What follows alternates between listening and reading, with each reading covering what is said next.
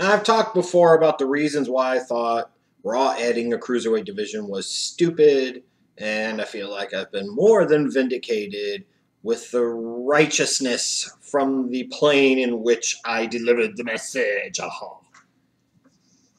It hasn't been good, and y'all know it. And there's all types of different reasons. I've touched on them before.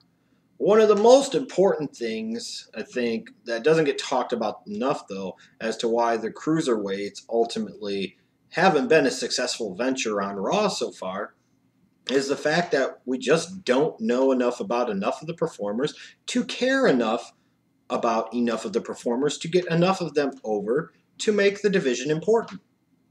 We could blame the WWE, and ultimately, at the end of the day, the lion's share of the blame goes there. Because for a lot of people that didn't watch the cruiserweight specials, that don't pay attention to the independent scene at every waking moment, we're not that familiar with the guys like the Gulaks and the Davaris and the Rich Swans and what have you. We might know a TJ Perkins from being manic or suicide, but that doesn't fucking matter because he's still boring as piss. When you look at the Cruiserweight division, I think the biggest fundamental problem that the Cruiserweight division has amongst all the other things, Vince McMahon and Kevin Dunn's involvement to, not featuring them like they matter, to starting off with the wrong champion. At the end of the day, the only guy that you really, frankly, are going to give any type of shit about is Brian Kendrick. Part of that is because he's actually good. He's actually one of the best wrestlers on that entire roster. But at the end of the day, you look at it, and I look at that Cruiserweight division, and I look at their roster, and I say, I don't give a fuck about any of these guys except this dude. And he's the dude that I'm supposed to not like. He's the one really clearly established heel. And he's the only guy I like, not to be counterculture, not to be different, but because he's the only guy that I have any reason to actually give a shit about. That's the major fundamental problem. And it's a major fundamental problem with the WWE product today. It's not just that the booking is bad, that the writing is bad, that the stories are terrible. It's the fact that you don't have the star power to overcome that. Shit, Ruthless Aggression era, Attitude era, Hogan era. Not all the stories were good by any stretch of the imagination. But sometimes it was power of will and personality and character that shone above that overcame that still sucked you in. At the end of the day, that performer, that superstar, in theory, should be able to transcend any shit. It's that simple. Mae Young got giving birth to a hand over because Mae Young was fucking badass. I'm sorry. Y'all might want to disagree with me if you want. But that shit got over. People still remember it because Mae Young knew what the fuck she was doing. Ridiculous example maybe, but the point being is that I think back in the day, Hogan was involved in a lot of shitty angles with guys that didn't have any business being involved with him, but he made it work because it was the power of his personality. Savage, same thing. For some, they would argue Ric Flair. Yeah, same thing. It helps when you have that star power is my point. And I look at the Cruiserweight division right now, and there's a clear lack of star power, but more so just people that you have a reason to give a shit about or should have a reason to give a shit about. And that's, to me, where Neville steps into the fold. Because Neville brings a lot of things to the table for this Cruiserweight division, so I have absolutely no idea why the hell he's not involved. If you want to sit there and say you wanted to keep him separate because you didn't really want to classify him as a cruiserweight, or you didn't really know how committed you were to the cruiserweight concept and you didn't want him to get sucked up in that suckfest, at the end of the day, you rolled with it. And if you got it from idea to concept to plan to actually execution, in motion, action, this is the reality. You have a cruiserweight division. So if you're going to waste television time towards this each week, devote a pay-per-view match to it each month, then you best damn sure get the most you can possibly out of it. And that's where I think Neville could potentially solve a lot of the ills for this Cruiserweight division, at least in the short term.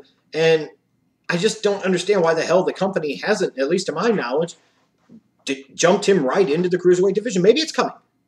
But it should have already come. When you look at Neville, he's got some name recognition in terms of he's actually somewhat been established on the WWE main roster, which was a huge issue for a lot of these other cruiserweight guys. You know, a lot of the fans, now the hardcore fans are going to disagree with me, but again, they were only one portion of the total audience.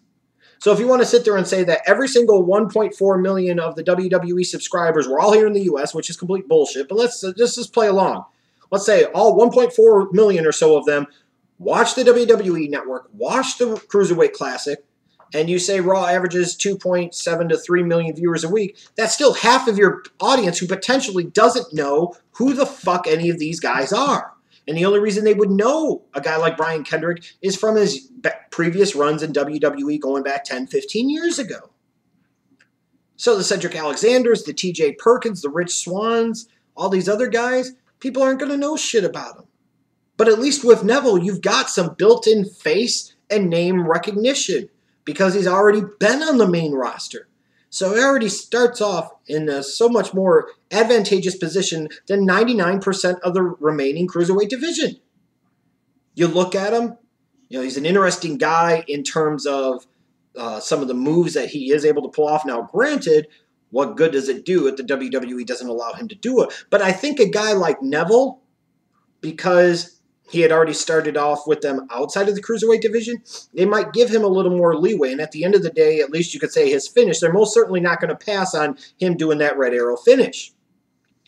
But I look at it, and you need some type of strong babyface because at the end of the day, for the WWE to be successful, it isn't built off of the backs of long-reigning heel champions. It just isn't.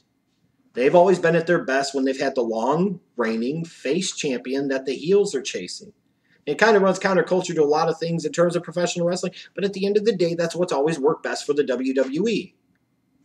When they've got a quality babyface holding the belt for a long time, a quality babyface, that's when it's better. When it's a long-reigning heel, they always just feel like a long-reigning transitional champion, and the company doesn't care as much. And that's just the way it absolutely is. So you look at a Neville, you got name recognition. He's a guy that can do the cruiserweight shit.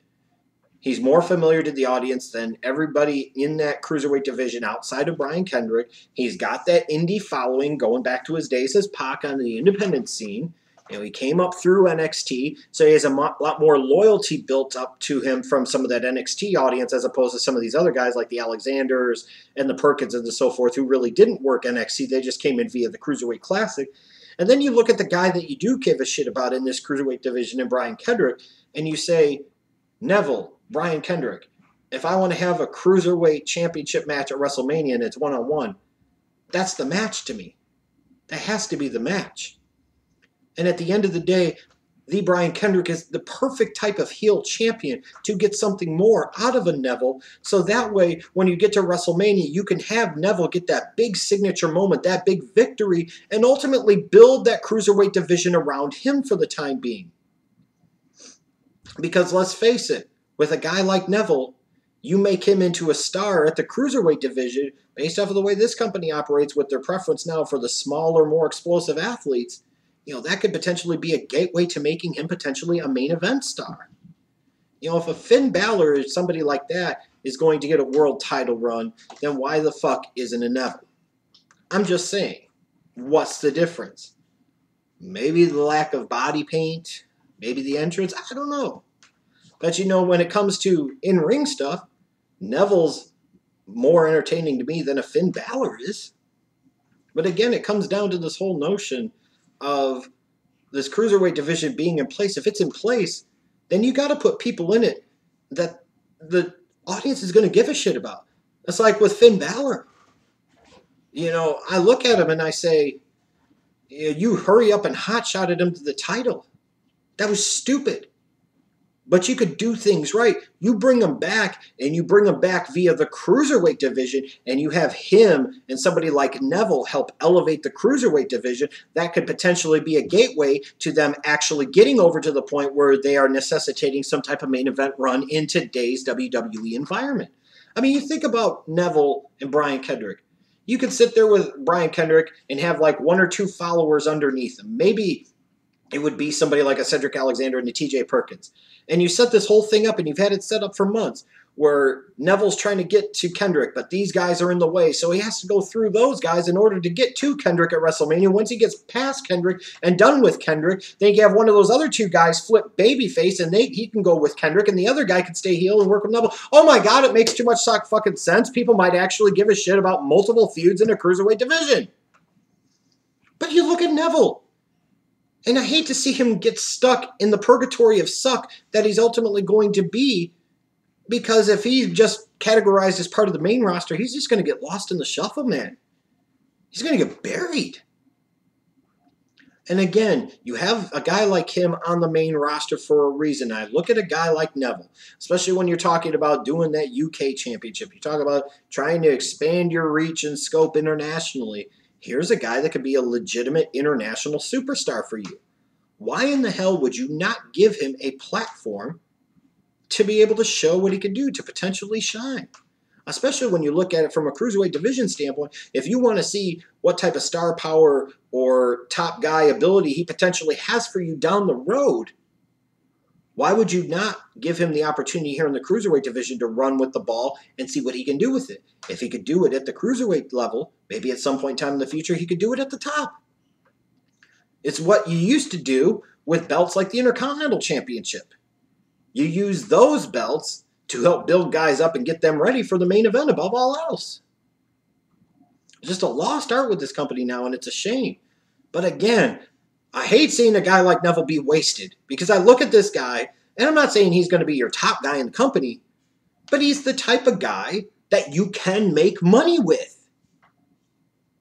Especially compared to some of these other bums on the fucking main roster, both large and small.